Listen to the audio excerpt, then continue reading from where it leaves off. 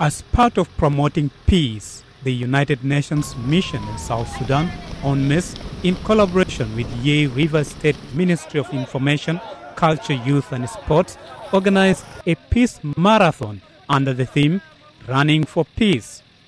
The event attracted over 200 participants, men and women. The first 12 finishers, 6 men and 6 women, were named Peace Champions and they received prizes. The race was divided into 2 categories, 8 kilometers and 4 kilometers, which drew participants from different youth groups such as Yei Local Football Association, Yei Boxing Association, Yei Women Association, Boda Boda Association, Blockers Association, Scouts Association, and others. Solomon Musema, a runner from Yei Teaching Hospital, said that people from different tribes coming together and running together shows signs of peace, love, and unity.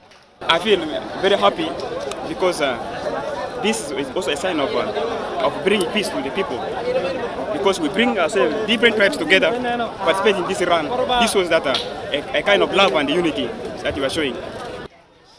UNMISS Civil Affairs Division Officer Anta emphasized that the road to peace might seem easy at first, that it would get harder and harder as it nears accomplishment, as the players would probably get tired and frustrated along the way.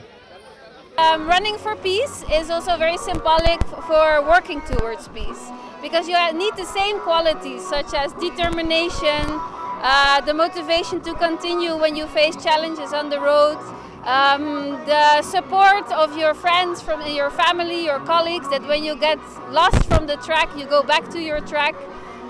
Cooperation with others, you need to be ready. So all those qualities that you need for running, also you need when you really are working towards a peaceful society. And that's why we decided to organize this event. Speaking at the event, Stephen Ladu Onesimo, Yei River State's Minister of Information, Culture, Youth and Sports, said, quote, "This year we have to ensure that calm and stability return to Yei."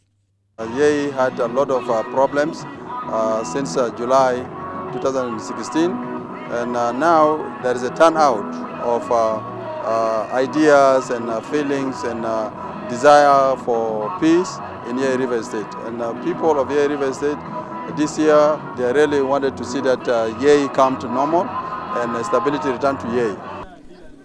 Artists from the Ana Taban group, which means "I'm tired" in Arabic, organized a day of painting murals on the streets of Yei town with pictures and messages that promote peace and denounce war, such as "No war, no more bloodshed" and Ana Taban.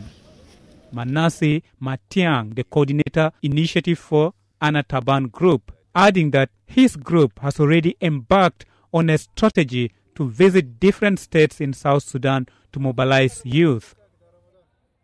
We believe that if we are able to engage the youth all around the country and speak with one voice, we'll have a change in the way things are run in the country.